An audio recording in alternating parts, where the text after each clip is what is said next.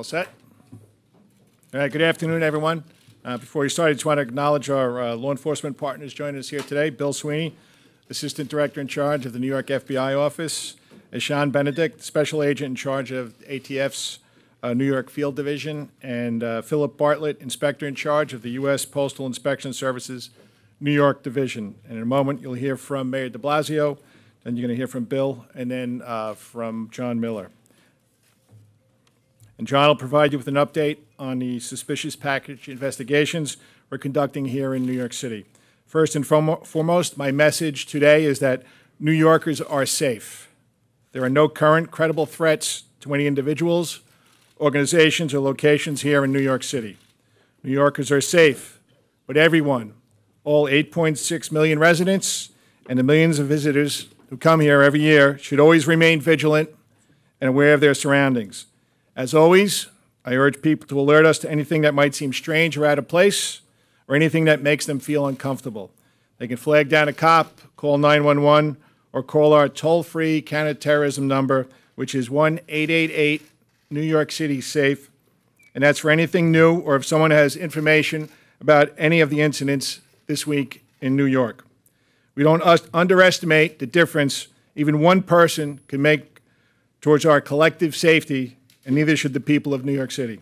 I want to reiterate, as I did yesterday, and as I do anytime we talk about far-reaching investigations of this nature, or of any other kind, that nothing we do in law enforcement we do alone. Through our Joint Terrorist Task Force, comprised of professionals from the agencies you see here today and others, we are investigating all of this with great precision. And I can say with certainty that we will identify and arrest a person or people responsible for these acts. Make no mistake, New York City's intelligence and counterterrorism capabilities are second to none. Every day of the year, not just this week, our detectives and analysts are constantly poring over the threat stream as we proactively deploy our resources around the city as needed. And you're seeing that today, too, out of an abundance of caution. I'll tell you that when we look at the events of yesterday and today, I have immense pride in the incredible work the men and women of the NYPD do each and every day, especially when it involves partnering with the organizations represented here today. I'll conclude by reminding everyone that law enforcement professionals do not care about the politics behind these acts. What we do care about is keeping the public we serve safe. That's it. That's the job, fighting crime and keeping people safe. And through the full and willing partnership of everyone who lives in, works in, and visits New York City, will make the safest large city in the United States even safer. Mr. Mayor? Thank you very, very much, Commissioner. I want to express my appreciation to all the men and women of the NYPD who have done an outstanding job yesterday and today addressing this situation, and to all of our partners, federal and state partners. Everyone has been working together to address this forthrightly. Now, look, one of the things that we emphasize in a moment like this is that you're going to see a lot of police presence. It's important that we proactively take steps to protect those who have come under attack. Clearly, what we've seen in the last few days is an attack on media outlets, an attack on prominent public figures. We're going to make sure there's expanded presence as long as we need it to show very vividly that New York City takes these issues seriously, that we are defending people who are coming under attack, that part of how we protect the democratic process is to show that threats like this are not taken lightly. So expect that presence, and I know that for those who have gone through this in the last few days, that's a presence that they appreciate greatly. I want to say that everyday New Yorkers have responded to this situation with the kind of strength and the kind of resiliency that this city is famous for. It makes me very, very proud of all 8.6 million New Yorkers, that they have handled this situation with a real sense of resolve. They're not going to let an act of terror intimidate them. And that's really important in this moment, to say whatever the motives of the individuals involved, the people of this city are not being thrown off their game, are not having their values undermined or their way of life undermined. New Yorkers are standing strong right now. And the last thing I want to say is, in a moment like this, there's a lot of concern, there's a lot of fear. Clearly, it's an upsetting time. It's a time when there's been too much hatred and too much division in the air. And in that context, people can feel powerless. I want to remind people that everyone has an opportunity to play a positive and constructive role here. First of all, helping law enforcement. This is something that everyone can do. If you have any information at all that you think could help law enforcement to address this situation, share it with law enforcement immediately. Let them be the judges of the value of the information. Don't hold it back. So many times, and I agree with the Commissioner, law enforcement ultimately has proven that they will find the perpetrators, but so many times it's because an individual, a citizen, stepped forward with information that really led to the key breakthrough. If you have information, share it. If you're concerned about packages that could arrive at your home or your workplace, you see something that worries you, reach out to the police, get their involvement to address the situation. People can be part of solving this immediate challenge, but finally, we all can be a part of solving the bigger situation that we're facing as a society, as a nation. A tone of civility, a tone of mutual respect is something we all can create. We shouldn't just ask, what are the most prominent voices doing? We also have to ask the question, are all of us treating each other with respect, treating men and women in law enforcement with respect, people in the media who report the news, treating them with respect. This is something that we all have to do as a way of addressing a crisis like this, and we can, and I have great confidence that we will. Thank you. Thank you, Mr. Mayor. Thank you, Jimmy. Right now, the FBI Joint Terrorism Task Forces around the nation are fully engaged on this investigation. We are working quickly to process and analyze relevant information from the suspicious packages recovered over the last few days. We will continue to do so for as long as it takes and until there is a resolution. This is a nationwide investigation involving multiple jurisdictions coast to coast. To give you a sense of scope, just here on the New York JTTF, agencies ranging from ATF, the U.S. Postal Inspection Service, the Secret Service, the NYPD, the New York State Police, and dozens of other federal, state, and local agencies are working shoulder to shoulder. I want to thank those partners for their efforts, their collaboration, and hard work. Much of their leadership is in their room with us today.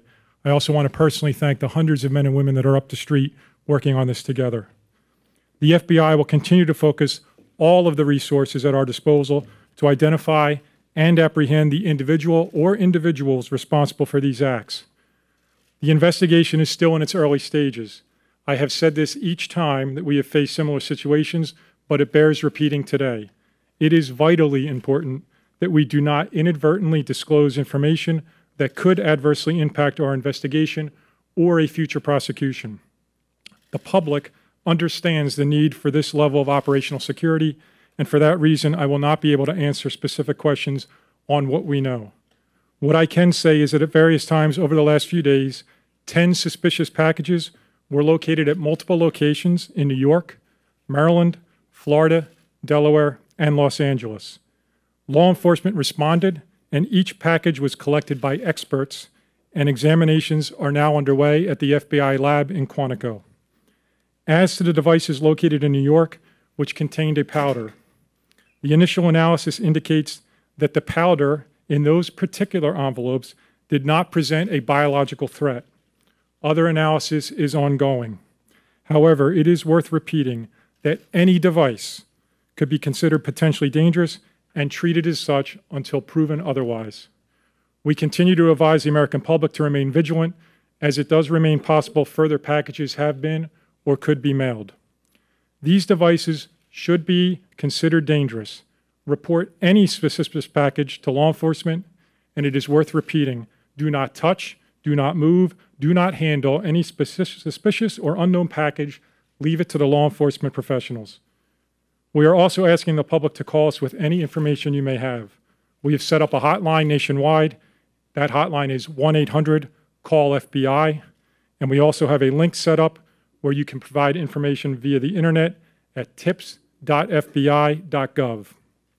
We are actively investigating tips you have already provided. Please continue to assist us with our efforts. A moment of your time can make a great difference towards resolving this investigation. Thank you.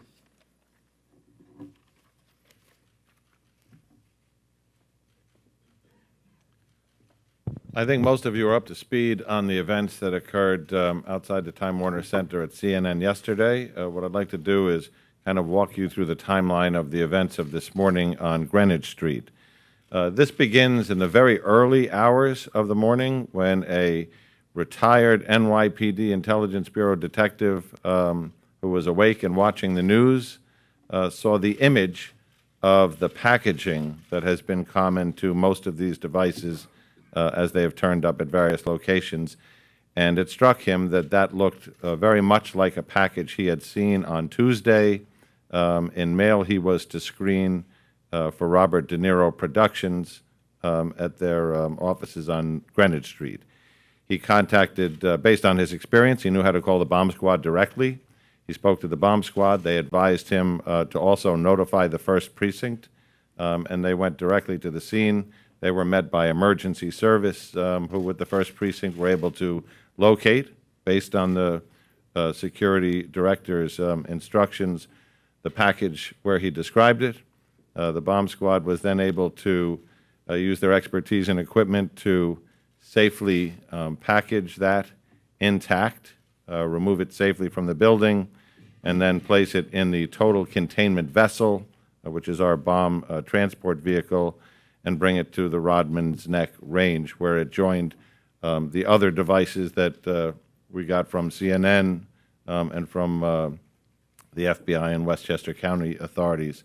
By late this afternoon, all of those devices should have been transported by the FBI to the FBI lab in Quantico to be examined by their explosives people so that all the evidence from all of these incidents are in one place. I'd especially like to commend the work of the JTTF. Was in the command post last night as they pulled an amazing effort together with other joint terrorism task forces around the country to run leads, and with FBI headquarters, the work of the Intelligence Bureau detectives under Chief Galati, who have been assisting as a virtual extension of the JTTF as leads come in, the public for calling those leads in, not just to the FBI hotline, but to the NYC safe number that goes to our ops desk. We're up 139% in those calls, so when we ask people to come forward, they do it. Particularly to the bomb squad detectives and supervisors who, whether it's 1 o'clock in the afternoon or in this case 5 o'clock in the morning, are right there with the right equipment, the right training, and know what to do. The emergency service people who drive that truck with the device in the back, the highway people who escort them, and of course all of our partners, postal inspectors, ATF, and of course the JTTF. It's a large team effort, and we're looking for the continued help of the public. All right, at this point, we're going to take some questions. Yep, second row. Were these devices rigged to explode, or do you think they're more sent to intimidate?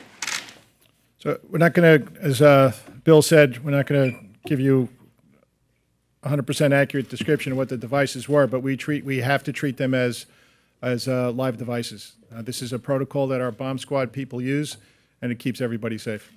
Yep, in the back row.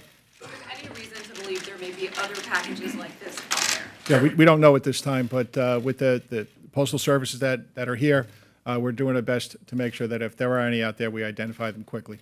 Yeah, in the back. You said that the powder wasn't biological. Is it a talcum powder or some other type of powder? And also, are you exploding the bombs at Rodman's Neck, or you're taking them to Quantico unexploded? No, we are transporting whatever evidence we have down to Quantico. And as far as the powder, we're just going to leave it as to what Bill said, that it's not biological. And we're still testing it. Yes, in the back row? Two questions. First of all, is it, I saw reports that they may have come from Florida, or any of them, had they been hand-delivered or delivered via courier, or were they sent through the mail? Could they have come from Florida? And then my second question is, what, in terms of being proactive and identifying potentially new targets, are you doing anything to look for other celebrities or Okay. media. Bill, do you want to talk about the first part of your question? And John, maybe you can get the second part, what we're doing proactively? First part was which? What was the first part of your question again? I'm sorry. Could they have originated in Florida? Were any of them sent? How many of them were sent to the mail versus delivered by courier? So I'm not going to get into specifically where we think the packages came from. Some were obviously delivered or in the postal system. I'll leave it at that. Other than that, I'm not going to get into a description of where we think the packages originated. I would reiterate, regardless of where people think they originated, if you see something suspicious or you think you may know information, please provide that to us at those two tip lines. Hold on one second. We have a second part of that question. To get to the second part of your question, when there was the first device targeting Mr. Soros, we went to all the locations that were associated with the Soros family, Soros businesses, places that Soros contribute to. When that developed the next day with the bomb at the Clinton residence, then the Obama residence, we really widened our outreach. We have a program called the Nexus program. We have the SHIELD program. So we have a lot of built-in, preset public-private outreach that we just turned on and then turned up. We went to television networks yesterday. We posted police officers in front of locations that we thought might be under increased threat. When the device was discovered at CNN, NYPD personnel were already there working with their mailroom people on recognition and detection, and that was increased to a wider scope today. I don't want to go through what types of people or places we've increased to, because we don't want to single anybody out that hasn't received a package. Suffice it to say, we're watching where they go, and we're doing extensive outreach. Just to add one more thing to that, and if you go on the NYPD website, there'll be information about how you can identify what might appear to be a suspicious package. Somebody over here? Yep. Question, there's been a lot of speculation and a lot of talk about whether these are hoax devices, maybe not real in some cases, they weren't intended to go off. How would you describe it? Would you describe it as something that was a hoax, or should people really be taking this seriously? This is something that should be taken seriously. The NYPD and the FBI, we're taking this seriously. We are treating them as live devices. As you see the way our bomb squad detectives went into CNN yesterday, this has to be taken with the utmost seriousness. So as far as a hoax device, we're not treating it that way. Dominic? For the mayor, Mr. Mayor, do you definitely feel this is terrorism related, and what do you say to the people of New York? It's absolutely terrorism because it's an effort to use violence to make a political impact. That's the definition of terrorism. The people of New York City are as tough as it gets. This city's been through terror attacks before. The people of the city understand the whole game plan of terrorists is to intimidate us. New Yorkers refuse to be intimidated. That's what we see time and time again. Go back to 1993, the first bombing of the World Trade Center, and everything that's happened ever since. People in this city are full of resolve and don't let these things throw us off our game. And I think that's important to inhibiting terrorism going forward, to consistently show those who would attack us that their efforts are in vain. So New Yorkers have been exemplary. They do heed the warning, if you see something, say something. But I want to remind people, because we see this a lot, people should not hesitate. Sometimes someone's looking at something, they're concerned, they think, oh, maybe I should call, maybe I shouldn't. If it's on the cusp, make the call. If you think maybe you should call, you should definitely call. Let the experts resolve something. If there's anything that's suspicious, let law enforcement be the ones to make sense of it. Zolan? I'm just a little confused on the powder. Just as a clarification, are you referring to the white powder that was found in this package mailed to CNN, or is this powder that was in the device? No, this is the powder that was found yesterday with the packaging yesterday. So it's not biological. It's still being subjected to further testing. Yep, right here. Yep. About the officer, the retired officer who found the package at De Niro's property? No, just I'll say that I would like to thank him for doing his job correctly. he saw on the news, and thank you for putting it out there, that this package that he saw yesterday was almost exactly like the package that they were showing on TV, and he took affirmative steps to call us to make sure we could take it away safely. Yes? Accurate to call this an explosive device, a suspected explosive device, or simply a device? What's the proper terminology? I would say it's a suspected explosive device. Yep. But some of them have exploded. Do you believe the intent is to have them not explode, or are they? Yeah, I'm not gonna talk about intent, but if you were the bomb squad detective, how would you treat it? Right? Okay, in the back row. Commissioner, I understand you don't want to say whether these things are explosive or not, but do you guys know for yourselves whether these are explosive or hoaxes? We are treating them as suspected explosive devices. Yeah. Yourselves, even if you don't want to say publicly? I'm not going to get into that. The back row. It was a good try, though. Thank you. Look the same. Are all the devices that were inside the same? And have you guys been able to get forensic evidence off the envelopes or things to get identifying information? Bill, do you want to take that?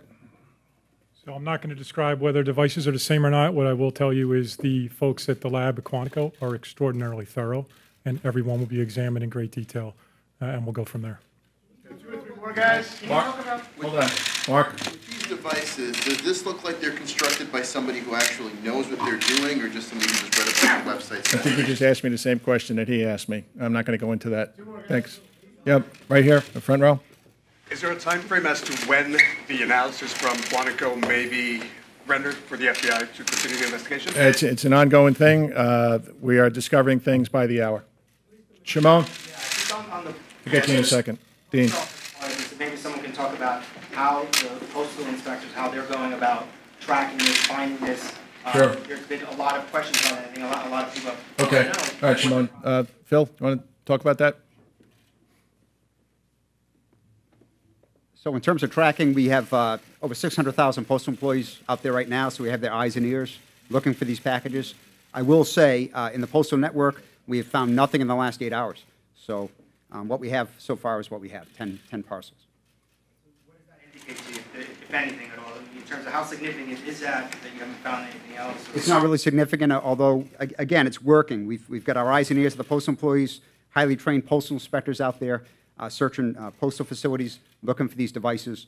And again, we haven't found anything in the last 8 hours. Have you been able to determine where these packages were mailed from? Or without, you don't have to give us a location, but has there been a significant amount of work done? Not at this time. No. Right. Okay, thanks, Phil. Dean, last one. You've been asking people to call 188 NYC SAFE and the national hotline. Have people been calling those hotlines with information, and do you have leads? Yeah, so as John said, our 1888 New York City SAFE hotline, we have 139% more calls as of yesterday. So people are calling. And am I going to speak about specifically what those leads are? I'm not going to do that because we're still in the middle of the investigation. Thank you, everybody. Thank you for being here. Thanks.